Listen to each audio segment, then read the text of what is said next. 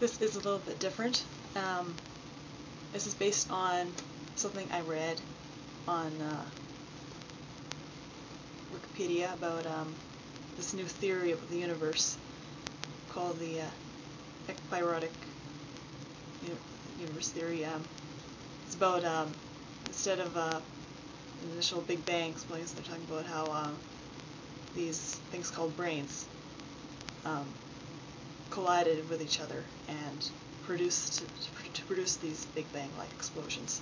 And I'm going to attach a link to Wikipedia that explains the theory, because they can explain it a whole lot better than I can. But, I wrote a little poem about the theory, and I'll read it to you.